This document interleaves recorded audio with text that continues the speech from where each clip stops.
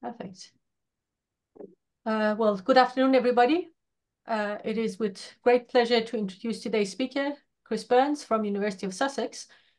It is a bit unnerving how young Chris looks, considering his background. He did his, I guess, initial studies all in the UK, finished his PhD in Portsmouth, and then off to postdocs in Bielefeld and Heidelberg and CERN, and then back to the UK from 2012 in University of Sussex as a Royal Society Fellow and now as a reader. And his work covers early universe cosmology, late universe cosmology, particle physics even. And today he's going to tell us about supermassive black holes, primordial, if they are or not, and I'm guessing some inflation. Mm-hmm. The floor is yours, Chris. Great. Thank you very much. Thanks for the kind introduction, Byrnes. Thanks for suggesting me as a speaker, Jasmine. Right, so yeah, first of all, just to give credit where it's due, I'm going to mainly talk about two papers written by, well, in collaboration with two others, Devanshu Sharma and Julien Lesbourg from Aachen University, but also touching on many other works with many other brilliant collaborators, including lots of PhD students. I've been working in this field, not specifically supermassive black holes, but primordial black holes for over a decade now. All right, so supermassive black holes in one slide. Well, they exist, most certainly. They're in the center of many and probably nearly all galaxies. I say probably because the observations are not always good enough to know, but more or less whenever they're searched for, they are found. And interestingly, they can be seen even at high redshift, so when the universe was a lot younger than today. So basically, they're pretty awesome objects. Roughly speaking, they are the size of our sun, but they have the mass of more than 1 million suns. So, you know, pretty impressive thing. And if you're interested, there's a very nice review, not too long, in Nature by Voluntary et al. Primordial black holes, which may or may not be related, are how I got into this field. So primordial black holes are there, if they exist, as a means to probe the initial conditions and the contents of the universe. And that's how we can potentially link to inflation. So black holes, they're certainly cold. They're certainly, in terms of relative velocities, they're certainly dark. So they are a dark matter candidate. And I'm not going to repeat the evidence for dark matter. I'll assume you know that, but please feel free to jump in, ask questions at any point. I heard we've got an hour. I've got like not too many slides, so do ask if you want me to explain anything more. But just in a nutshell, the evidence for dark matter is not just from galaxies. It's not just from things like the bullet cluster shown here, which shows how the dark matter sort of passed through with the stars while the gas got not stuck, but it's interacted with each other through electromagnetic forces. We know from the CMB that the dark matter was around before the CMB. We know from Big Bang nucleosynthesis that dark matter was around even before then. So dark matter cannot be astrophysical black holes, because astrophysical black holes have to come after the CMB formed. Primordial black holes are, if they exist, the black holes from before nucleosynthesis, so from the very early universe. And hence they are a very special dark matter candidate because they're not a new particle. And sometimes when I give this sort of talk to particle theorists, they're a bit annoyed because they want to say that, you know, dark matter is a new particle. Well, it might be. That is the favored model, but we don't know. And something else special about primordial black holes is they can form with, in principle, any mass. Sorry, While Chris, astrophysical black holes cannot be very light. Yeah, please. May I jump in already with a question? Yeah, please do. Whenever you say primordial black holes, you say if they exist. Yes. Wouldn't you have to fine tune your models for them not to exist? So Sadly not. Rather the opposite. You would have to tune them to exist. I see. Okay. It's not a generic expectation of the early universe that you would generate primordial black holes. I wish it was, Yeah. And of course, you may have heard, say, a talk by Juan García Bellido or some of the strong believers in the field, or even Bernard Carr is coming around to the opinion that they're very likely.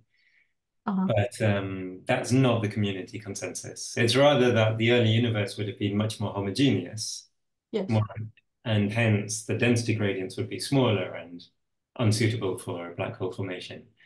You need to do something special normally to make the early universe Right. inhomogeneous enough such that they would form.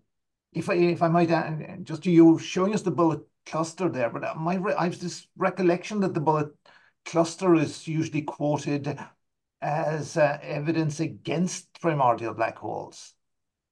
Oh, really? No, I think it's used against modified gravity. Yes. Used against modified gravity, Yeah. that's certainly true. But Yeah.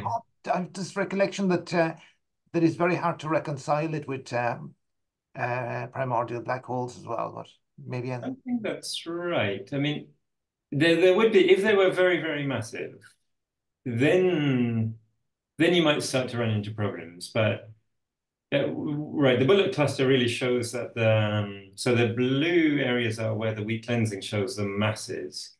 And you can see by eye the mass is where the stars are, or the yes, galaxies, while the pinkish is the gas temperature. So it shows that the gas has been stripped away from the stars because the stars don't have long range interactions, only gravity.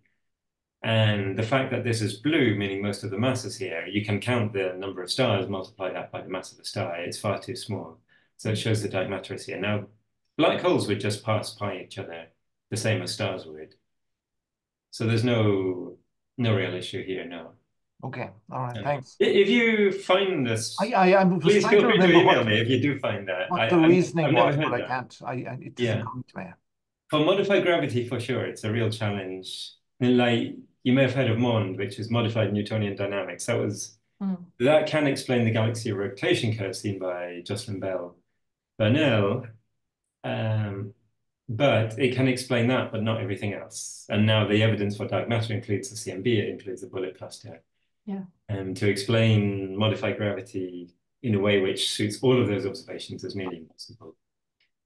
To the best of my knowledge, unless you add in basically arbitrary number of free parameters, it is impossible. So back to my original question, the reason the primordial black holes are popular is just because they give us a new window into the early universe, not because we think they must have existed. That's right. So to learn about the early universe, you need a relic. You need something which has survived. And if you think about the huge pressures existing, most objects would simply be torn apart by the huge pressure. So you need some form of topological defect or a black hole or a gravitational wave. And I'll briefly mention gravitational waves as well. We need something which hasn't been destroyed again by the high pressures, forces of radiation, basically just wiping them out. And also just because, there are more plausible, I think, dark matter particle candidates. But this, there are lots of them, and then this stands by itself in a whole category because it's not a new particle. So here you don't need any new physics, you rather need new initial conditions. Yeah, okay. So right here. Yeah. It's nice to have something special versus, I'm just adding another term to my Lagrangian to create another particle. Yeah. That's my perspective. Are there other non-particle dark matter candidates?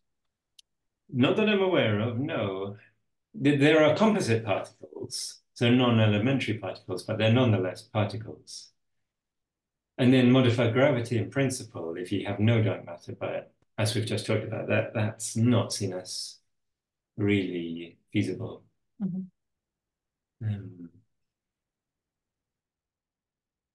Again, I wouldn't want to promise that nobody's thought of some very exotic sort of, I don't know, boson star or whatever, but then you still, I think, need a new form of particle and new physics to explain dark matter.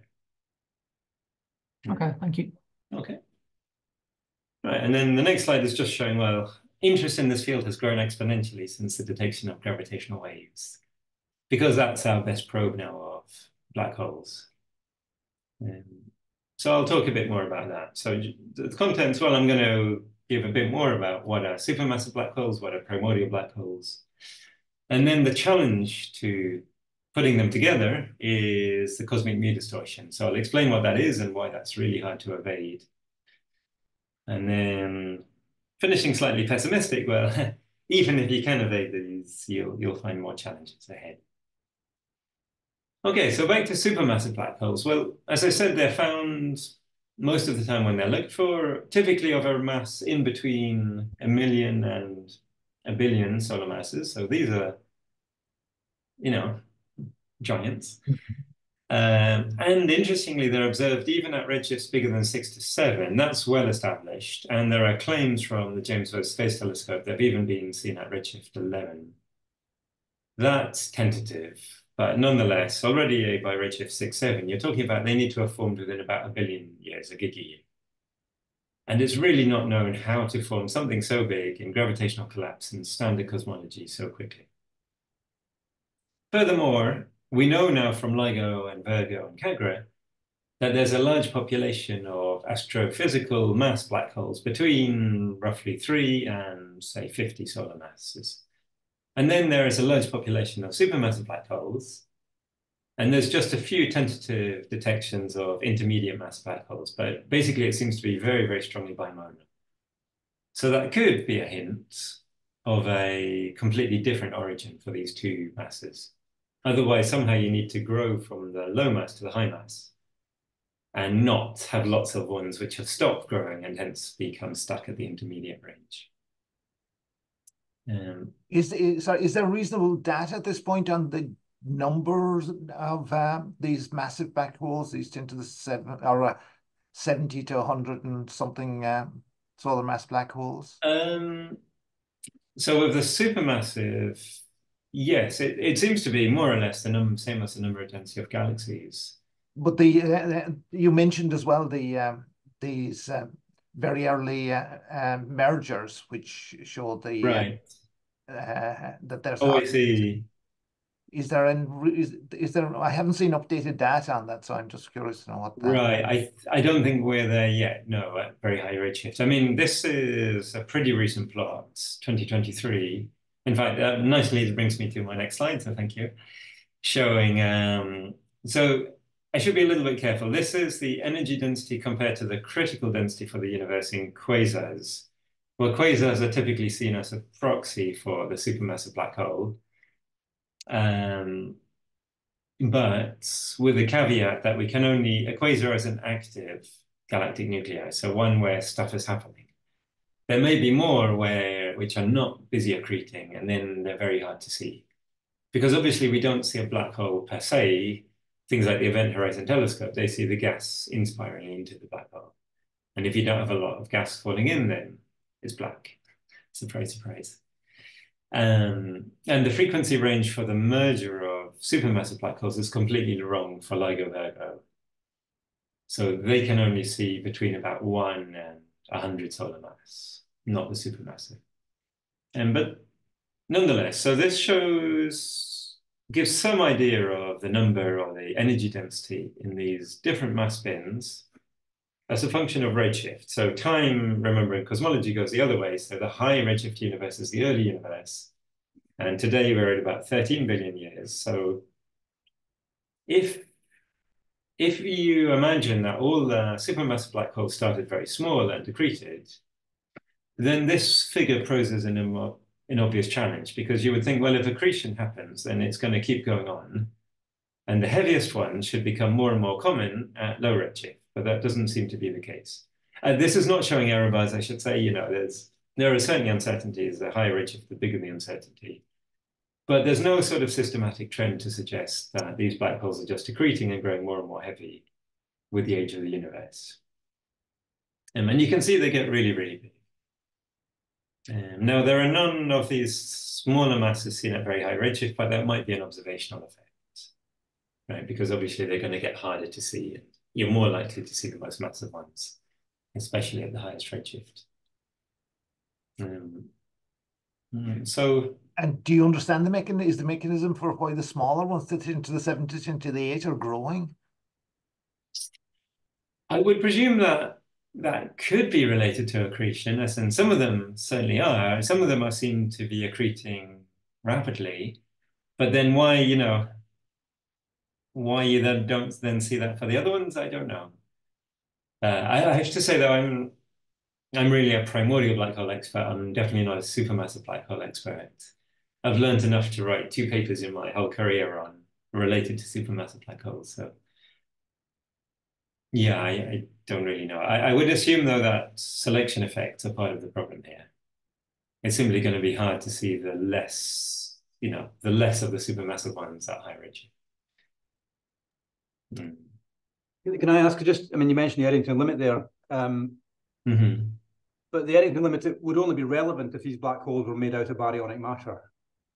If they're made out of something else like dark matter, then the Eddington limit would be irrelevant.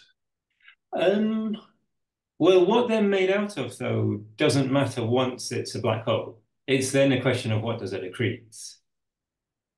Yes, but the Eddington limit is about luminosity blowing stuff off the surface and stopping them getting any heavier. And that's radiation pressure. Yes. So that's only for electromagnetically interacting particles.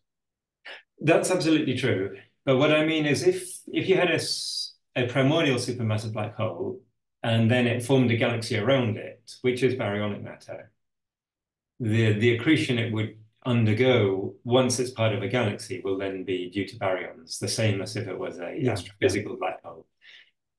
So once it's settled down, and it's very hard to accrete dark matter because basically it can't shed its angular velocity, angular momentum. So it's unlikely to do a nosedive into the black hole.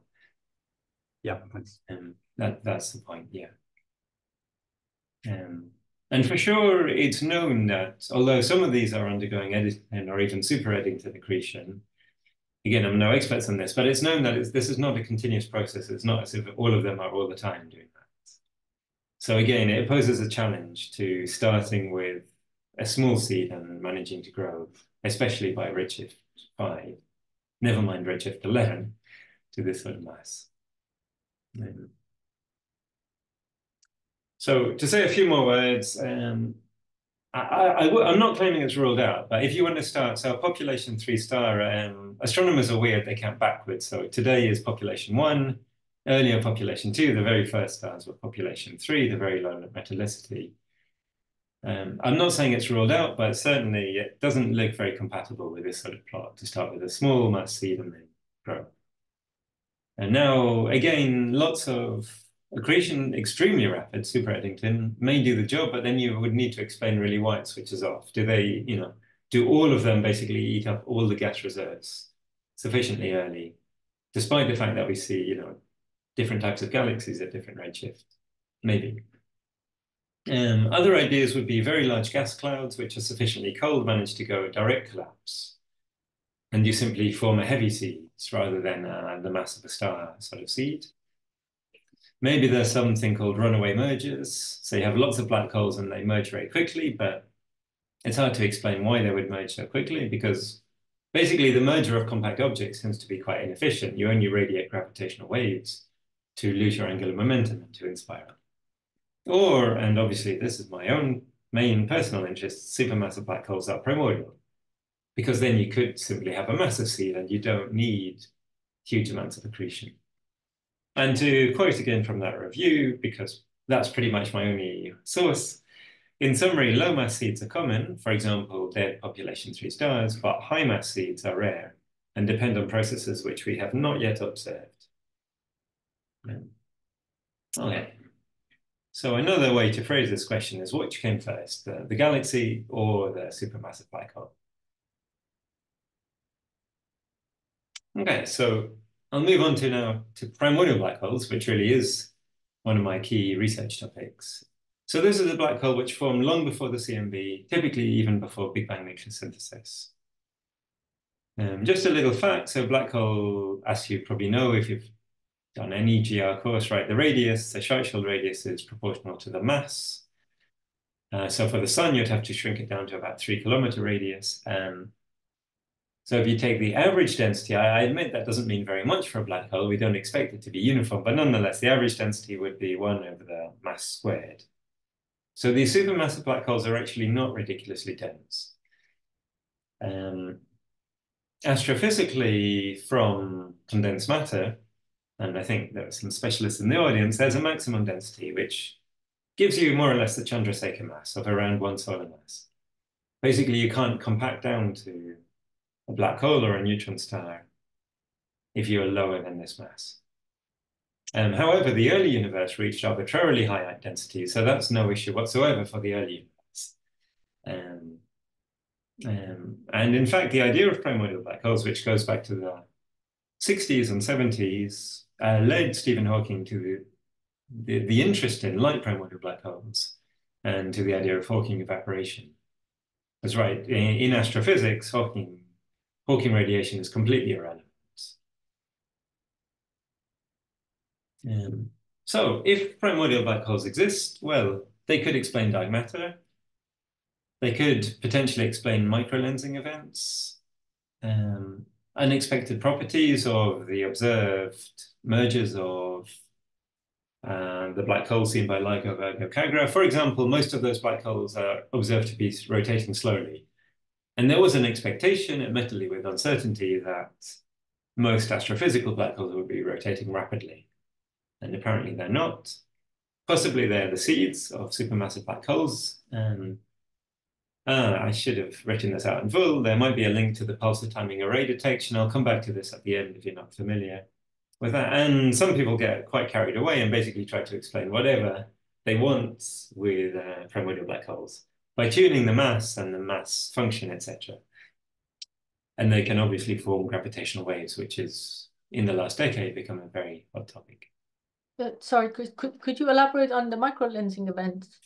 Right, sure. So if you stare blindly at the same stars all for a long time, there might be the occasional increase in brightness in a particular form, and that could be caused by a compact object passing between you and the background star.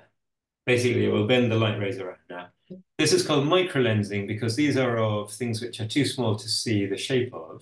So you don't see, like, you've probably seen things like Einstein rings, which are very beautiful pictures, or, heavily deformed galaxies. These are large objects where you see the size and the deformation of the shape. Here you don't. Here you simply see that light rays are being focused more, so you see an increase in brightness, and then it goes away as the compact object moves on. Yeah. Because we're talking about, it has to be very close to the line of sight to have any effect. And primordial would be, yeah. I mean, it could be something like a neutron star or, an astrophysical black hole as well. And there are no unambiguous detections of primordial black holes from anything. But there are a few events seen by various of these blind searches which are not obviously compatible either with astrophysical objects. So again, it depends on your sort of character, whether you claim this as evidence for, or rather just say, there are some unexplained observations, and for the rest, we put an upper bound on the primordial black hole fraction. And I'll show you a constraint plot quite soon. So do we have a smoking gun signature of primordial black holes, or? I think so. I think a clear detection of a subsolar mass compact object, because of the Chandrasekhar limit, it cannot be then any astrophysical compact object. Got it. Thank you. Yeah. Sorry, could you just expand on what you mean by thermal history here? Oh, so the standard sort of, cosmology 101 is that today the energy of the universe is dominated by dark energy, call it what you will. Before that, it was matter domination, and before that was radiation domination. Now, that's all true as far back as BBN, Big Bang nucleosynthesis. Earlier than that, it's simply a guess that it was still radiation dominated. We don't know that observationally. And if you want to change that, well, one way to do it is to have very light primordial black holes because they can dominate the universe. Then you have an early matter-dominated epoch. And then when they evaporate through Hawking radiation, they will reheat the universe, in a very interesting way through a black body spectrum of, well, everything that you can form through Hawking evaporation. And so you could have, an early radiation period, when you form the primordial black holes, then they could dominate, create an early matter period, and then you'd have a secondary heating period by the black holes. So that sort of thing, you can really make the very early universe have a much more interesting phenomenology than simply pure radiation domination. Okay, thank you. The challenge is if they decay so early, it's very hard to know that that happened. Either they need to leave a relic or need to leave enough gravitational waves. Otherwise, we'll simply never find them, find evidence for what happened. So just to come back to the idea, well, we've never found them. This is the closest I've come to finding a primordial black hole. I've no idea what PBH stood for. Right? I found this in a walk just above Brighton. So I had to take a photo. That's my primordial black hole.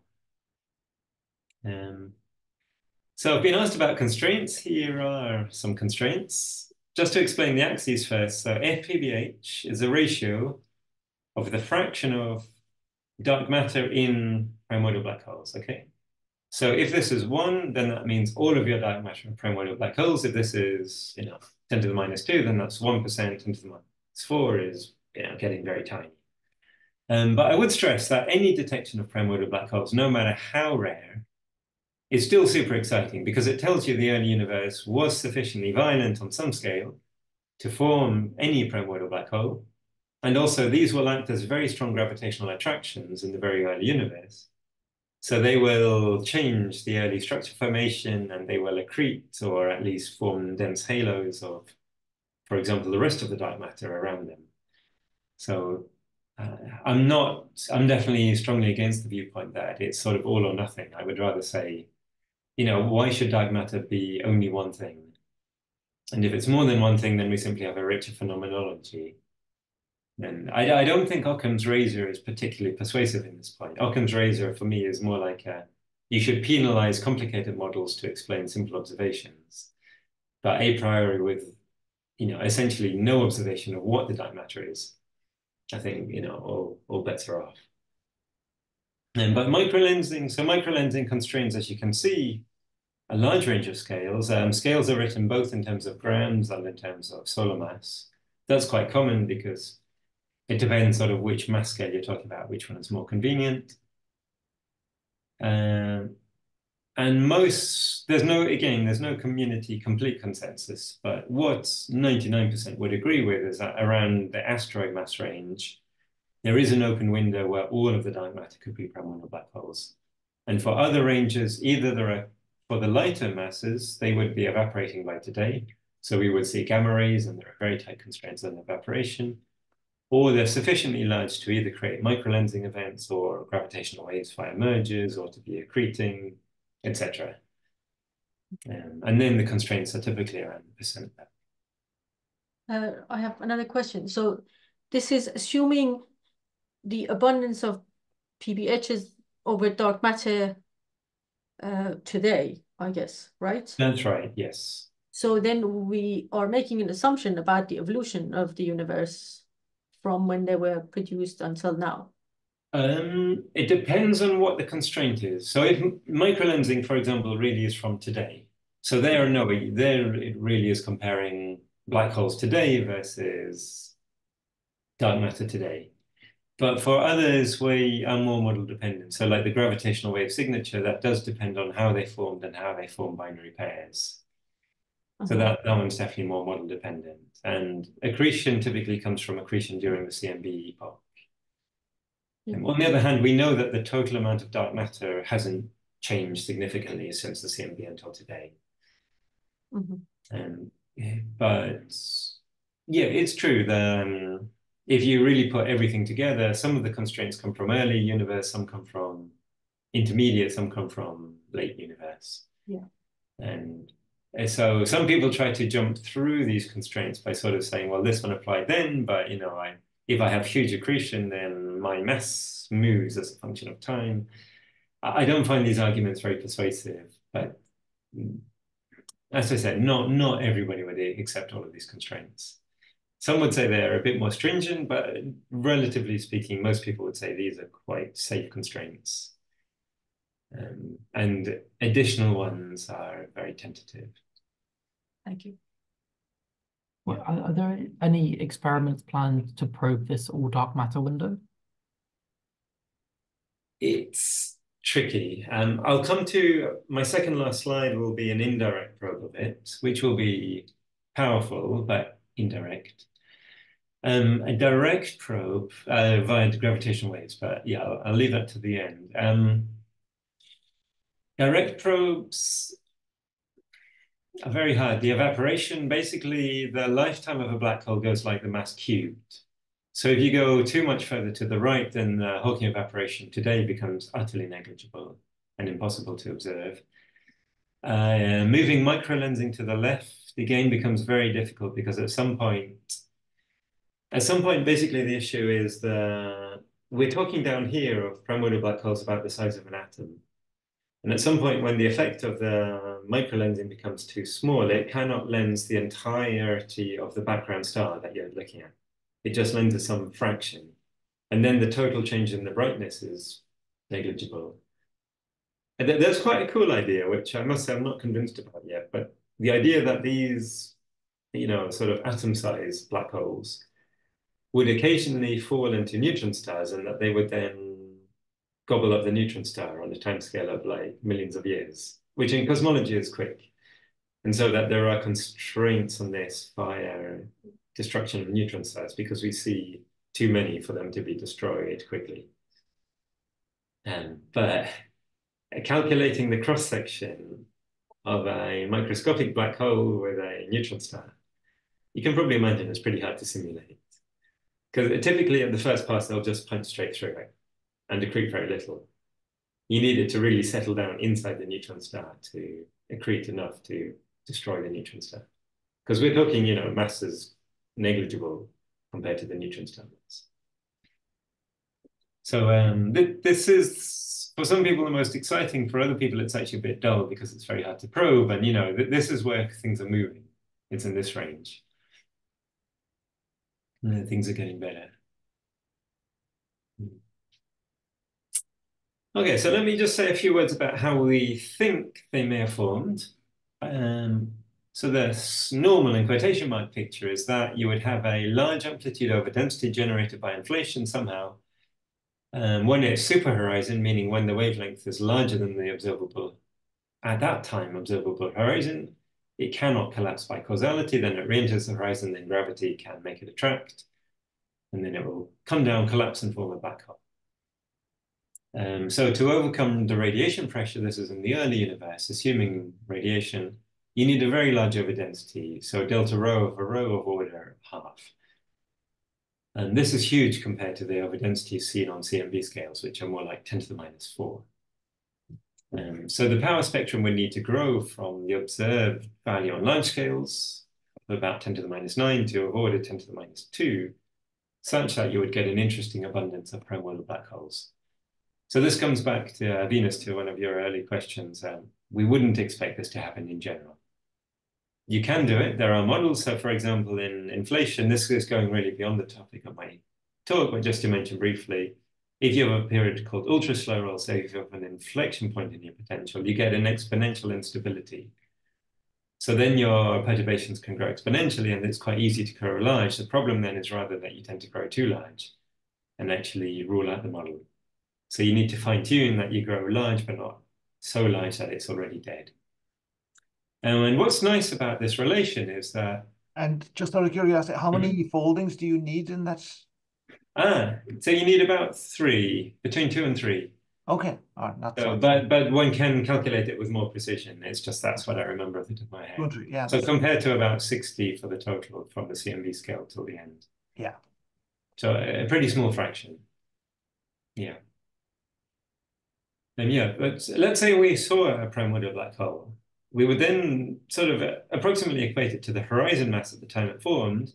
You can then equate that to the inverse length scale, the Fourier mode K. And you can also relate that to the time in the early universe, which you can also relate to an energy scale, etc. So the early universe is kind of like a particle accelerator where you reach arbitrarily high energies.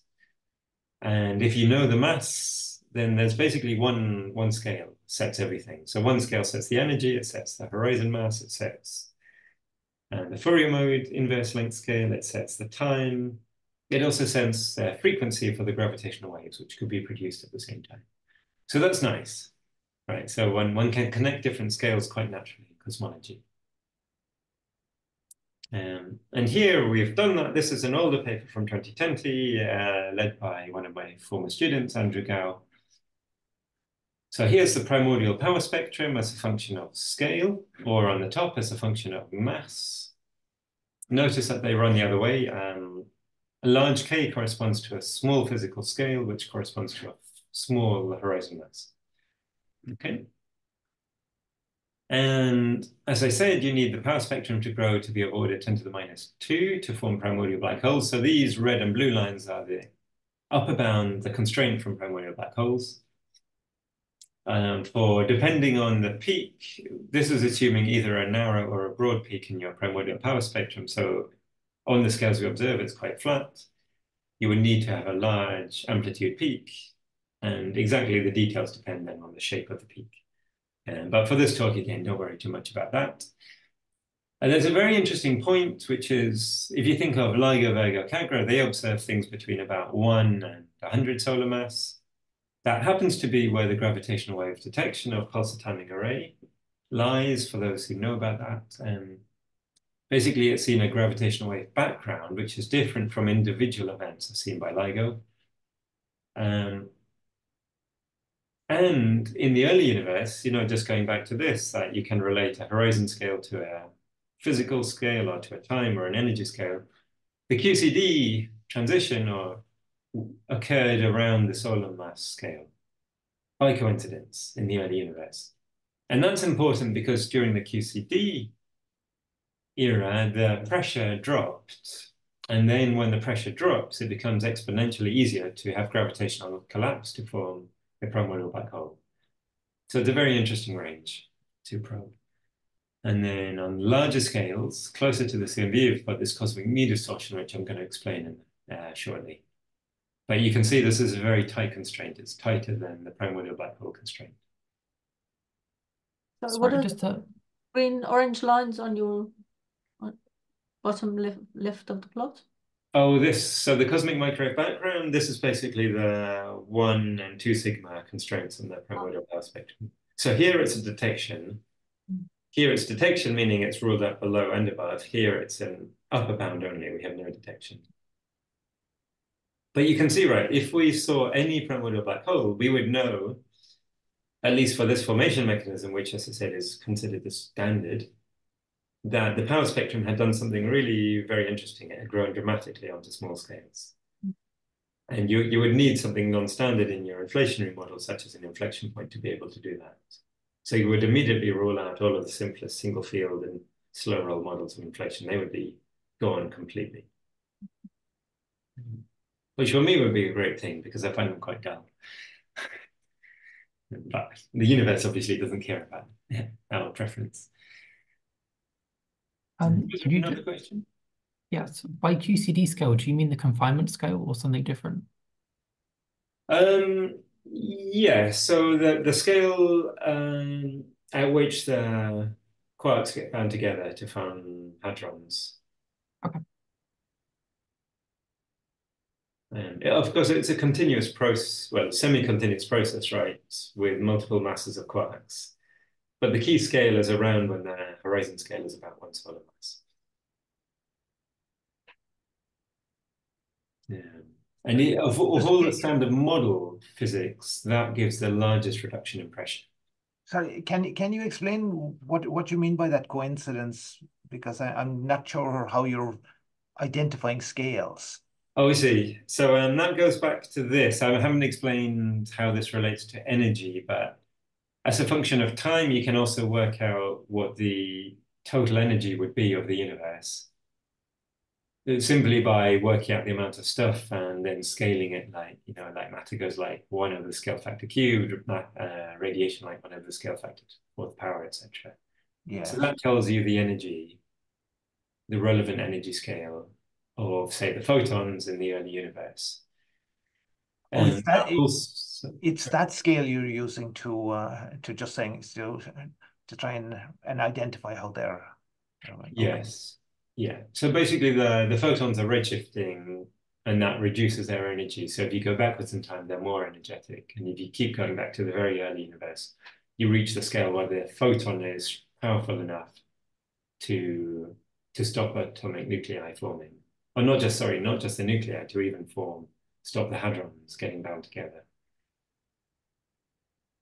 Yes. And that sort of relates the energy scale of the universe to the QCD scale.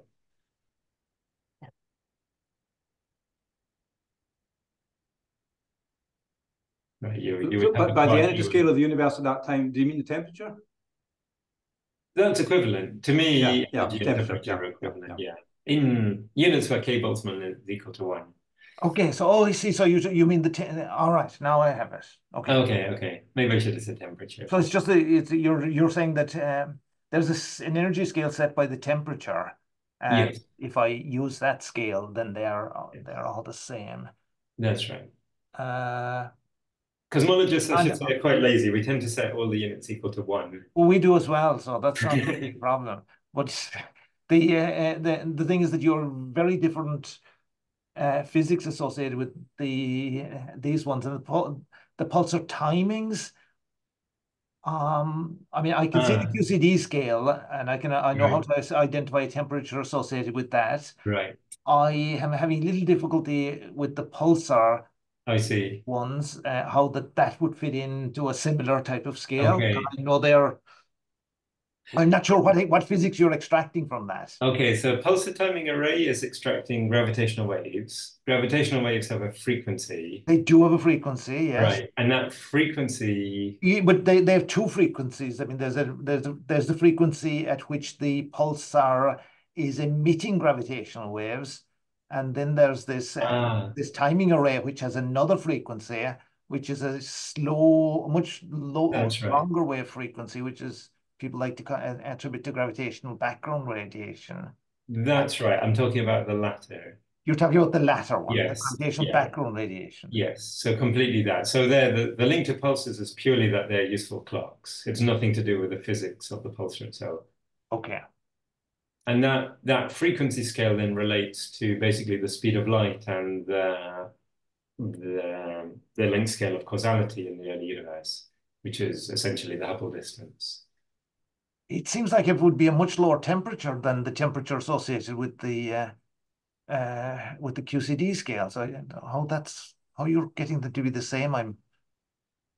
Um, I'm still. I mean, if you plug in all the numerical constants, it turns out to be the same scale. Remember, these things have redshifted or dramatically. So the gravitational, this might be the key. So off the top of my head, I don't remember what the redshift of the QCD scale is, but it's enormous. And so these gravitational waves were actually, they were high frequency at the time they formed, but then they've stretched out by the expansion of the Yes. universe Okay. ever since then. So by today, they're low frequency. So you're talking about the frequency at the time that these things are formed. Yes, but then you have to map it by scaling it by the growth No, of, that's okay. I can yeah, do that. Yeah. yeah, until today. Are you saying that they would be coincident? Yeah. Okay. And you're talking about that. But my understanding is that uh, those gravitational wave, that ambient uh, gravitational wave background doesn't fit the data very well for that timing. That is debated. I'm certainly not saying that they are a Okay. stochastic gravitational wave background. I'm just saying that if they are, they happen to fall in the right place, Okay. which is interesting because, right, it's the only stochastic gravitational wave background ever observed, and it happens to fall in the right place. If it has been observed. Yeah.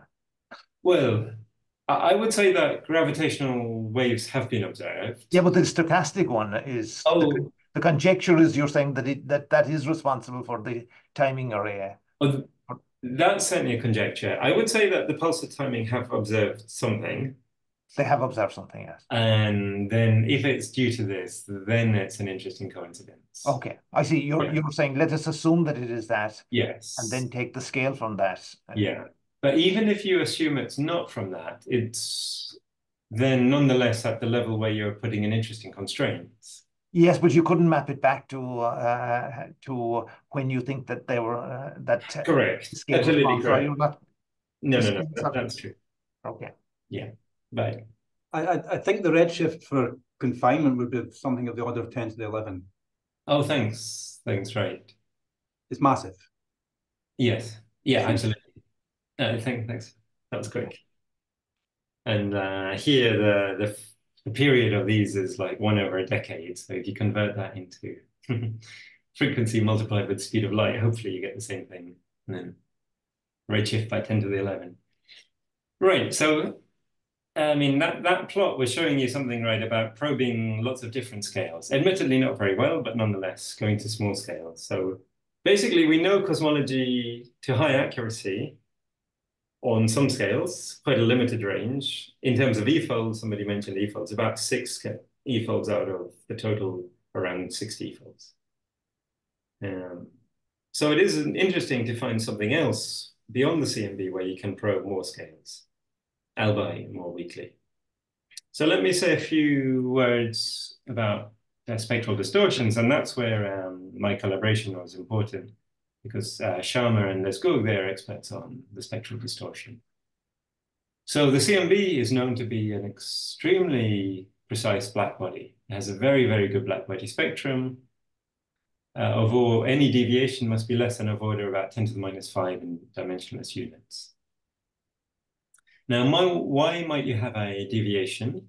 The early universe was in very good thermal equilibrium, but if you did have very large amplitude perturbations, then you'll have a baryon photon plasma, which will be oscillating and damping. It will damp through friction. And for a certain range of scales or for certain redshifts, it's no longer possible to regain full thermal equilibrium because the interaction rate between baryons and the photons will no longer be high. Well, the electrons really and the photons will no longer be high enough to reach full thermal equilibrium. And the mu distortion looks something like a chemical potential for those who are chemists. I'm not. With the mu distortion, so the mu being proportional to the amplitude of the power spectrum. In fact, it works in a linear way.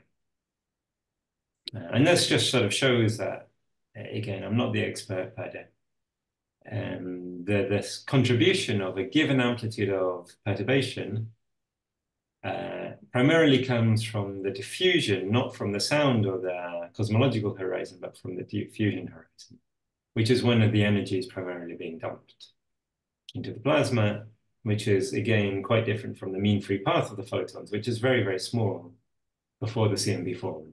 Because basically there's such a thick soup of electrons and everything else that they keep interacting. So for some range of scales, you've got very tight constraints because Kobe-Fires did not observe any deviation from a perfect blackbody spectrum. So let me zoom into that part of the plot. So here's, again, the amplitude of the primordial power spectrum. The red constraint is the cosmic mu constraint. And here I'm showing different constraints on primordial black holes. They're nearly horizontal lines for different values of the fraction of dark matter being in primordial black holes. And I'm focusing on the supermassive black hole range here. So from 10 to the 4 up to 10 to the 13 solar mass. And you can see now, this is assuming Gaussianity. So for Gaussian perturbations, you simply cannot have very heavy primordial black holes because you would overgenerate cosmic mu distortion, and that's strongly ruled out. The difference here is orders of magnitude. And that was already known before us. That's not new. The question then, which we were asking as well, what can you do to break that? Okay, can you get around this constraint? Okay, so let me explain in a sort of slightly hand-wavy way what the idea is. So a primordial black hole, if they exist, they're very rare. That's for sure. Especially during radiation domination when they form. They're a very small fraction of the universe at most, which could form into them. So these are probing the tail of the PDF. Spectral distortions feel all of the perturbations on all of, with any amplitude. So they mainly form from the peak of the PDF. So the idea of the game to play here is to say, well, deep in the tail of my PDF, where my primordial black holes form, I want to boost it by having some large positive skewness, such that I get a bigger tail, whilst I don't want to boost the peak amplitude so much, such that I'm consistent with the mu constraints. Okay. So that's what we did. We said, okay, instead of assuming Gaussian, and by the way, on large scales, it's known that the perturbations are very close to Gaussian. But on small scales, we don't know that. So here we're taking, for those with expert knowledge, the infinite FNL limit, or the pure Gaussian squared limit, where we redo then the constraints on primordial black holes are basically the amplitude you would need to form some interesting number of massive primordial black holes. The constraints come down as expected because we're boosting now the tail to overdensities. But nonetheless, you can see the cosmic mu distortion. It barely changes between Gaussian or Gaussian squared, So and B, just to clarify, this is an ad hoc assumption that you're just making. Let's very ad hoc. assume Yeah. that the tails are larger than Yes, Gaussian. Let's see. Okay. absolutely. Yeah. Yeah, but there are models where one can do this, like some forms of hybrid inflation, etc. No, that's fine. I'm happy to accept that Yeah, the yeah, tails we know very little about. So let's assume yes, they're larger than you might think. And how large do yeah, they have to be? All right. Okay. yeah. But this is not large enough, and that's what we've shown here. And also, we were the first to show that the cosmic Midas constraint really doesn't change much when you stop assuming Gaussian. That wasn't known before. So we then thought, well, No, but just to clarify, what assumptions are you putting into aside from? I mean, it's not clear to me that there is a huge correlation between the peak and the tails of a oh, distribution. right. So here we're assuming the whole thing is Gaussian squared, not just the peak. Sorry, not just the tail. We're assuming the whole PDF is given by the square of a Gaussian, so a chi-squared PDF. You want to assume that you want to fit it to that model rather Yeah, than just say, yeah. yeah. So we're not just changing the tail, we're changing the whole PDF to be What's the given by that. motivation for changing it in that particular form? It's pretty ad hoc, but there are fairly extreme inflationary models where you can do this. Yeah. But Why don't you just change the tail? that I feel is even more ad hoc because then, I mean, you could, but Well, the tail should be more sensitive to non-Gaussianity than. yeah. But we are, of course, doing that, right? Here, the tail is the tail of a I Gaussian understand, but I would squared. have thought you could say, let me just take something that's superimposed on a Gaussian, which I is see. Yes, I mean, maybe. which enhances the tails, but has very little effect in the Mhm. on that. I would have thought, well, that seems reasonable to me. It's just One could do that, yes. One downside is then, but you'll see there are other cases, we wouldn't know how to redo the chi-squared, sorry, the mu constraint, this distortion constraint for an ad yeah, hoc. For the primordial black hole, because you're more or less just integrating the tail, it's easy to do. For yes. any, it's trivial. But for the mu distortion, this was the big part of, there were two papers. The first paper was really, how do you redo the mu constraint? Can you explain the mu constraint again? Because I didn't quite catch it.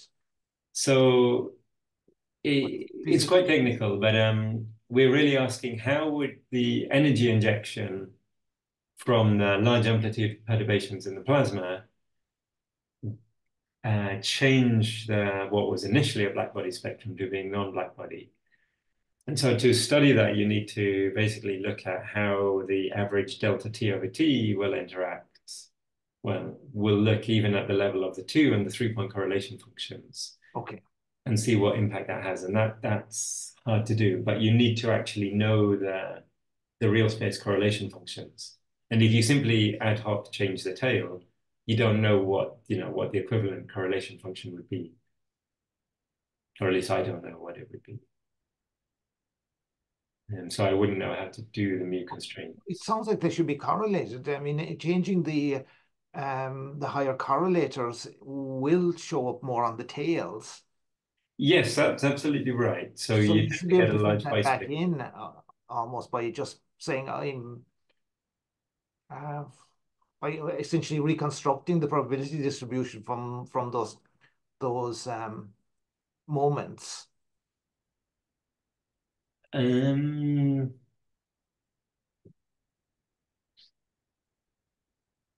Maybe is my honest answer. I think it's not easy. Using there's the Edgeworth expansion and the things like that. They tend to break down where things get interesting. Yeah. So yeah. In principle, I agree. In practice, I think actually getting the calculation to work to where you need to go is not, might not be feasible. Okay. Unless you might have better techniques. So we said, well, okay, chi-squared, that was semi-motivated. That didn't work. Let's just go further. Again, then for the primordial black hole, we can keep redoing the calculation. For the mu constraint, sadly, we cannot. So here I'm showing the Gaussian mu constraint and the chi-squared mu constraint and superimposing the highly non-Gaussian, either Gaussian to the fourth power or Gaussian to the fifth power, curvature perturbation constraints, either for some reasonable value of FPBH or for in the green is when there's simply only one primordial black hole in the whole of entire observable universe. And what you can see is that basically once you get to Gaussian to the power fifth, so you're really changing the tail dramatically, but you're changing everything, you can form the primordial black hole line becomes lower than the mu distortion. So at this point, yes, you can do it. But I want to be clear that no actual model exists to do this. It's a parameterization. We've shown model builders that if you can find it, then this will work. But it's very extreme, and as I say, there are issues. Well, it's more than a little bit difficult to do this, because I've worked on inflation myself, and I know it's not going to be easy. Okay, maybe in view of the time, I'll skip, I think, that slide and talk a bit more about sort of the future. So once a black hole forms, it has no memory that we can see of how it formed. So how would we know? This is difficult. It's like then the Hawking-Noah-Hare theorem, right? A black hole can have mass, spin, in principle electric charge, but they're all going to be neutral, and that's all. So you basically got to do a population level analysis, which is hard. And also accretion tends to delete the initial properties. So, if the supermassive black holes had small seeds, then what you're seeing is the effect of accretion, which tends to spin them up rather than the initial condition. Isolated black holes are certainly very hard to spot. So you could just say, what happens in a black hole? Well, unless you're willing to die for the cause, but even if you did, you wouldn't be able to transmit back to anyone else what you found. So that's hard, but nonetheless, I am going to end on a fairly optimistic note, which is to say these gravitational waves. So let me just explain in a touch more detail. Why can we observe gravitational waves? Or why would they tell us about the amplitude of the primordial power spectrum, which is of scalar perturbations? I should explain this. So if you've done your sort of Cosmology 101 course, you will have been told that the perturbations split into scalar, vector, and tensor, and that they are all decoupled from each other. That's true only at the linear theory level. And linear theory on the CMB scales, very, very small amplitude perturbations is excellent. However, on much smaller scales where we don't know that the perturbations are small, you have to go to nonlinear theory. And then if you have very large amplitude scalar perturbations at second order, they will source gravitational waves. And these secondary gravitational waves, which would look like a stochastic background, which could be what pulsar timing array have seen, would, well, they would survive. They will not be, wiped out by radiation pressures in the early universe. So they will basically just free stream through the universe, redshifting away happily. And the good thing is gravitational waves, right? They're now a hot topic. There is, so SKA at the moment, the constraint is around here, but with, pulsar timing array constraint is up around 10 to the minus 2, but with the square kilometer array, which is being built, there are people at Sussex working on this. So radio wave survey, in a few decades' time, admittedly, it's going to reach much, much higher constraints. Then I was asked about the asteroid mass window. Well, a combination of LISA, which is a space-based interferometer on a scale of like something, I want to say 1,000,000 kilometers wavelength. It's something scarily large. You know, that's probing completely different frequencies than have ever been probed before. And then something like the Einstein telescope, which is not massively bigger than LIGO Virgo, but substantially more sensitive. It should be possible to indirectly probe at least the formation time, or the equivalent frequency to the formation time of primordial black holes of essentially any mass which are heavy enough to have not evaporated by today. So even if, you know, some of these things are very hard to probe directly, we should see the impact of their formation, or else rule them out. And that's different from some of the dark matter candidates. Basically, you know, some of them only form at very high energies, which can never be reached by a detector on Earth. And then, you know, unless they're something like a WIMP, how are we ever going to find them? At least here, I think the story can be closed. It will take some more decades, but eventually we'll either find a signal or be able to roll this out. So to summarize with a picture of Brighton Beach, supermassive black holes definitely exist, but their formation is still unknown. Primordial black holes might or might not exist. To form them is hard, but at least we understand how they would form in principle. And supermassive primordial black holes, unfortunately, conflict with the CMB spectral distortions at high significance. And you need a very exotic, highly non-Gaussian model to evade that. And right, that's all. Thanks for lots of questions. Thank you. What a nice summary. Yeah. Oh, thank you. Yeah, I'm happy to take more questions. Just open the window a bit more. Can I ask a question? I mean, I think Dinjo asked earlier, but I'm not sure I understood the answer. Between 50 and 100 solar mass black holes that the gravitational wave people are discovering, do we any idea how many of those there are? Is there enough data now to get some idea of the mass function? Yes, there is some, and people have done trips, including work I was involved with on like comparing astrophysical to primordial black hole for different mass functions. And there are now, by now, there's more than 100 events. So you can certainly see that they seem to be a bit bimodal. There's some preference around 10 solar mass, and then another peak around maybe more 30 plus solar mass. Which is consistent-ish with the astrophysical models.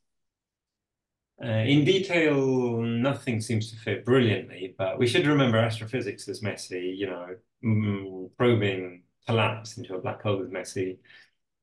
Primordial black holes, the weakness of them is there's no particular reason other than the QCD transition why you should be in the solar mass scale at all, because a priori they could have been, you know, Planck relics, or they could have been supermassive. And obviously the detector was built on a scale suitable for astrophysical black holes, and it's finding them there. But there's also the question of spin. Most of them are consistent with zero spin or very small rotation. And again, I don't want to overstate the case. I certainly don't know much about core collapse, supernova, but if you'd asked people 15, 20 years ago, do you expect astrophysical black holes to rotate quickly? They would have said yes. Now they say, well, it depends on this and that. And if you eject the angular momentum in the outer layers, then the core is slowly spinning. I'm not sure to what extent that's, you know, to me, it feels like a post-diction, not a prediction. But equally, you know, when the modeling is very hard, one shouldn't get too excited if the initial simple modeling was wrong. So I'm not trying to oversell this as, you know, a hint for primordial black holes, but equally I would say it's in the interesting regime.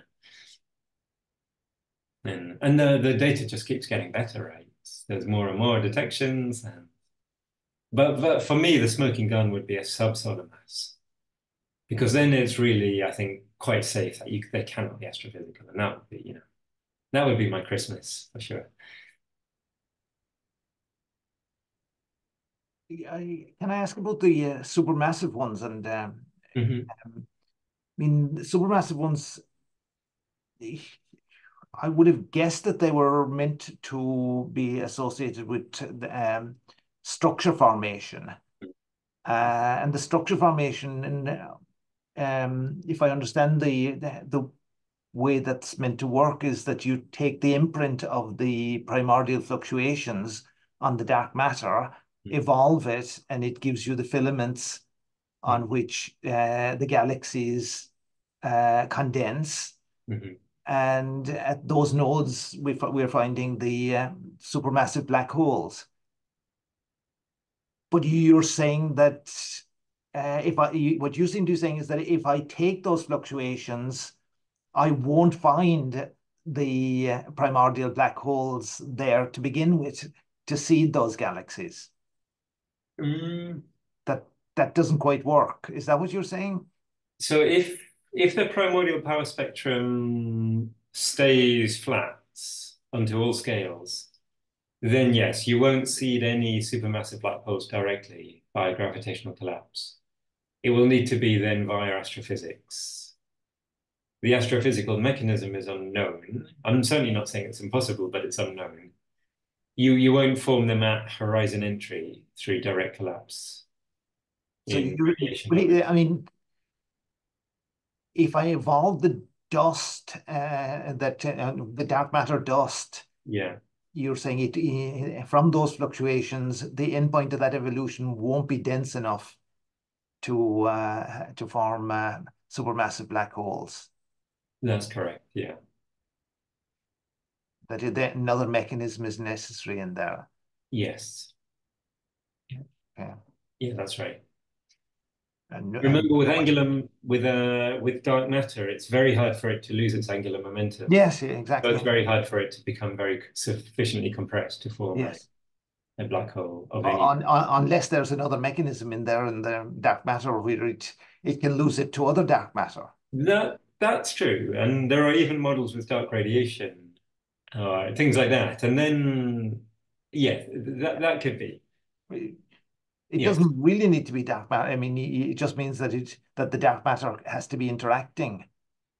that's right. Almost any interaction should be enough to give the dark matter, allow it to lose energy to other dark matter. In the sense that ordinary matter that interacts can collapse that way. That's true. But remember, from galaxy rotation curves, you cannot have it collapse too much. Otherwise, we wouldn't see the flat rotation curves out to Yes. very large radii. So there's a delicate game here to be played to make it collapse more than in pure collisionless dark matter, but not so much that you ruin the success of dark matter. Yeah. And I think that's the challenge. Right. That's certainly one of the challenges. Yeah. Okay, I see. Yeah, interesting. These are all very good questions, by the way. Yeah. And I think it's exciting when we don't actually know how something formed because they're there. Yes, no, it is exciting. It'd be nice to have a little bit more experimental evidence, information to go on. It would. And I mean, I'm hopeful that with, the longer JWST takes these high redshift observations, there's a lot of people maybe slightly jumping the gun about very, very high redshift. Everyone's in a race to say the highest redshift, this or that. But I think in a couple more years, it will have settled down and people will really start to extend that plot I showed you at the beginning. Question marks, yes. Yeah, I'm hoping this x-axis will extend to 10. And then, the accretion models will really be squeezed or understood much better. Because that's not yet been done, Finding a few isolated objects is not enough to convince anyone. But, it's meant to fly, I think, for close to a decade. So, there's a lot of time for it to take a lot more data. And then for the modeling to catch up. So which experiment are you referring to? The JWST. Oh, the JWST, yeah, okay. Yeah. Because, right, it's extremely exquisite data that it's getting. Yes, absolutely, yeah. Yeah. There are people here, not me, but like Steve Wilkins, the head of the astronomy group, he's heavily involved in this. He often says, another bloody group saying they found a redshift 11. Don't believe it. So, but nonetheless, even if it's 8, I'm still excited. Yeah, I know the further out you can get there, the better. Absolutely. Yeah. Yeah. When it comes to this story of producing primordial black holes, does anything really change when they're produced via phase transitions versus primordial fluctuations? Yes. So the linking the scale to the black hole mass to the horizon mass does get broken because now they're forming on sub-horizon scales. In many models, now you might know more than me, but in many models, so I think the scales are not exponentially smaller than the horizon mass. So it might be a factor of a few or an order of magnitude, but not many orders of magnitude. So I think, the general picture is not completely wrong, what I've described. But the details, for example, that coincidence of scales I pointed out, that might not be so convincing with a phase transition model. On the other hand, the formation maybe becomes easier. Like if it's true that cosmic strings, produce a black hole when they intersect, then that would be pretty cool, right? But again, we don't know if cosmic strings exist, so. But so I think the very broad brush picture I've described, including the mean distortion, will still be true, but in detail, you'd have to redo all of this. Yeah.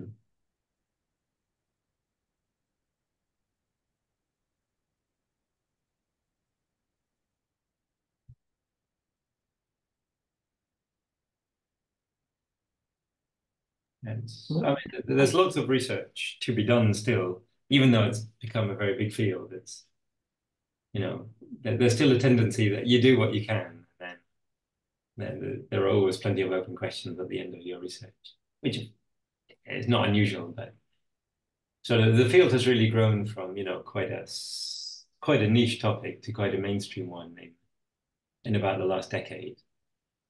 And a lot of the earlier work really was order of magnitude. Now people are really trying to include all the order one factors properly, and it's hard work to do that. And at some point, you need numerical simulations. But your bottom line is that primordial black holes, as dark matter candidates, they're far from ruled out. Oh, absolutely. They're still this window. I think almost nobody would disagree that this is still open. Yeah. Okay. But a few people would still argue they could be around the solar mass, and in my mind, that's really ruled out. They argue that they're very tightly clustered and that the gravitational wave constraints are simply misunderstood because the binary formation mechanism is wrong. But yeah, I think this window is very safe and will be for at least a decade. In my mind, all the other windows have been closed, apart from maybe the relic window. So if Hawking evaporation stops when you reach the quantum scale, then you could have quantum relics, right? And then how would we find them is the problem. I'm not sure we can, but you could argue that's another window to the very far left in this plot. But again, that's kind of arguably new physics, whereas this one is not. This is simply a new initial condition. Yeah. So we don't know dark matter as a new particle. That we don't know yet. If I remember correctly, you were working on having like small extra dimensions coupled to these black holes so that their evaporation rate would be smaller. Did that go anywhere? You might have been talking to ITSE. Maybe. So that's proved to be a bit of a a never-ending story, so that there's no actual result. There's no publication yet. It is certainly true that the evaporation or the Hawking evaporation works differently in extra dimensions. And the size of the black hole is also different in extra dimensions. Also, the Planck scale is different. So yes, the window moves, that's for sure. But in detail, exactly how it moves, it seems to get wider, but in detail, I'm afraid that we're still not finished. I would hope this summer, but I mean, I could work it out, but if I take the middle of that range there, say 10 to the minus 14 solar mass ones, what would the density, what would the local density be implied for those for our own solar system, for our own galaxy? How, If I remember what's the right, typical distance between them? yeah, I think when you're down at the boundary of evaporation, I actually said this as a cosmology workshop exercise. It was roughly the typical separation was avoided the astronomical unit. 1 AU. Yeah, Oh, something like that. So not, that's a few of them in our solar system. yes. Yeah, I think it was Quite as a high few as of them in that. the solar system at the lower end there. Yes, I think it really got quite, yeah, in cosmology terms, that's a lot. That's a Of lot, course, absolutely. in normal dark matter terms, that's tiny, right? Normally they're talking about enormous numbers per second through every square centimeter for WIMPs, say. But Yes, but nonetheless, yeah, there's quite a lot. So, which is why, yeah, this idea that they will, occasionally be captured by neutron stars and then destroy the neutron star might not be so ridiculous. or if one of them could plow into us very easily. And Well, that, actually, this is a funny one. I got asked by new scientists about an idea that they would leave craters on the moon. yes, The thing is, these craters would be, just so small, you might, sort of micro sort of craters. So it's not, we don't have resolution maps of the moon of that level to see them. It's an interesting idea. And for the slightly heavier mass, at some point, yes, they would leave like multiple meter-sized crater and then I thought that was a fun idea. But why wouldn't they just pass straight through the moon? Well, I mean, if they're not baryonic at all, they're not, but there's a very strong, right, gravitational impacts would that be very strong close enough? to the Would that be surface. strong enough to leave a scar? The claim was yes. Hmm. I haven't done the calculation myself, but yes, the claim was yes, it would. well, yeah, it presumably depends on the velocity at which they're Yes, going through as well. So yes, there must be some estimate for the velocity of these ones. And that's right. There is a sort of typical velocity dispersion of objects at this distance from the center of the galaxy to give an idea, which is right. rather fast. Yeah. Yeah. Okay. But I think they were taking that into account. I'm sure they would, because if it's just going slowly through a foot a minute or something like that, they'll start accumulating pretty rapidly. Oh yeah. It's for sure vastly faster than that. Yeah. Yeah, we're talking quite exotic ideas here, No, no. but no, it's fun, and I mean, why not? That shows what we know about dark matter. Yeah. Imagine if we found dark matter by seeing, by doing geology on the moon. How cool would that be?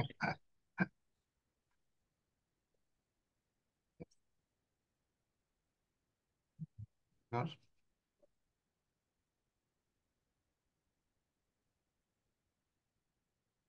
Perhaps I will stop the recording at this point. Mhm. Sure. Just maybe I'll stop the share. Thank you very much again for a very stimulating talk. Absolutely, yeah. That was really good. Thank you. Oh, brilliant. I'm glad you enjoyed it. You're very welcome. And nice to meet you all. You You too, yeah.